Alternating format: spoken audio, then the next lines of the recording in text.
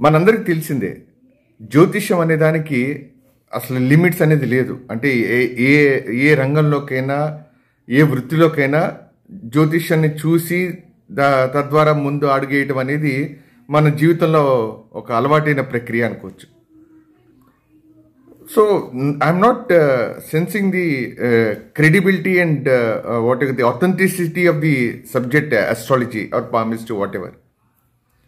కానీ ఈ మధ్యకాలంలో మనందరికీ తెలుసు, ఎవరికి ఏ రంగంలోకైనా ఒక చిన్న పాపులారిటీ రావాలన్నా సినిమా ఇండస్ట్రీ గురించి మాట్లాడితే, లేకపోతే సినిమా ఇండస్ట్రీలో ఉన్న ప్రముఖుల గురించి మాట్లాడితే త్వరగా ఇమ్మీడియట్గా వాళ్ళకి ఒక రికగ్నిషన్ వస్తుంది.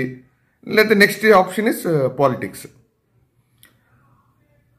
సో జ్యోతిష్యం చెప్పేవాళ్ళు ఇటు తిరిగి అటు తిరిగి వచ్చినా కూడా సినిమా ఇండస్ట్రీ గురించి కానీ, సినిమా ఇండస్ట్రీలో ఉన్న ప్రముఖుల సెలబ్రిటీస్ గురించి కానీ, పొలిటీషియన్స్ గురించి, వాళ్ళు జరగబోయే వాళ్ళకు రాబోయే ఒక ఒక ఫ్యూచరిస్టిక్ ఐడియాని ప్రమోట్ చేస్తూ ఇది ఖచ్చితంగా ఇలాగే జరుగుతుంది అని చెప్పి వాళ్ళు డంకా బజాయించి చెప్తుంటారు.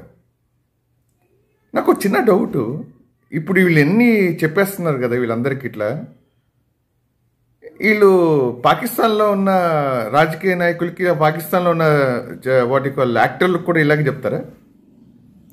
లేకపోతే మనకు only for Telugu industry, Tollywood ఇండస్ట్రీనా? నాకు వచ్చిన డౌట్ ఇది. అంటే మీరు కూడా ఒక్కసారి ఆలోచించుకుని చూడండి, ఈ తెలుగు ఇండస్ట్రీ వాళ్ళ గురించే చెప్తుంటాడా? అంటే పోనీ హాలీవుడ్కి వెళ్దాం, పోనీ హాలీవుడ్లో అర్నాల్డ్ స్క్వార్జెనెగర్కి ఏమవుతుందో చెప్తాడా? సిల్వస్టర్ స్టాలోన్కి ఏమవుతుందో తెలుస్తుంది. నాకు తెలిసి ఇంకెవరో వాళ్ళ గురించి, అక్కడ జరిగే పాలిటిక్స్ గురించి, డొనాల్డ్ ట్రంప్ గురించి, ఇదైపోతుంది అదైపోతుంది. ఏంటి, what are we driving towards in life? నేను సబ్జెక్ట్ ఇప్పుడు కూడా చెప్తున్నాను కరెక్ట్గా. Astrology is one such subject that need to be respected by one and all.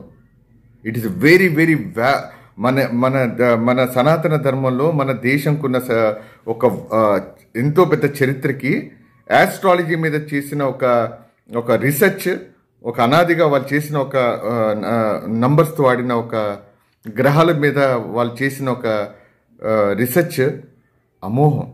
దాని మీద ఒక సబ్జెక్ట్ ఆస్ట్రాలజీ అనేది ఒక అసలు ఎవరికి అందని సబ్జెక్టు. అండ్ ఆ సబ్జెక్ట్కి మనకు సదా ఎప్పుడు గౌరవంతో మనం ఉండాలి.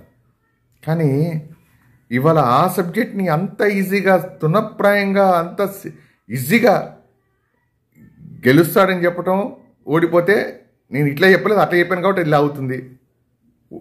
సినిమా యాక్టర్ని కలిస్తే వాడు చచ్చిపోతాడు, వాడు చచ్చిపోతే నన్ను అడగండి. ఏమిటండి ఏంటి, what the hell is going on here? Astrology ఏంటి? నీ పన్ను చూసుకోవే, నీ జాతకం చెప్పు, నీ ఇంట్లో కూర్చొని చెప్పుకో. What the hell are you trying to do? ఏంది నువ్వు చెప్పేది ఏంది? వాడు చచ్చిపోతాడు, వీడు బతుకుతాడని.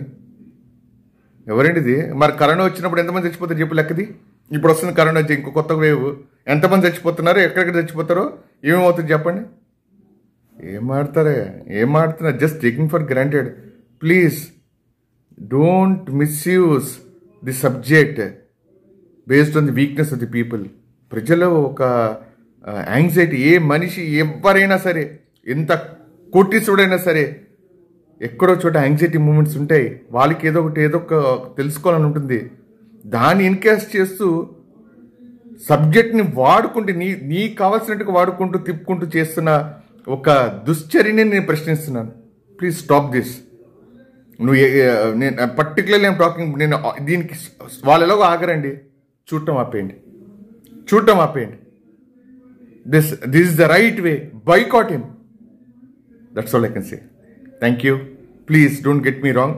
Astrology is great. Palmistry is correct, but people don't try to misuse it in the wrong way. Thank you.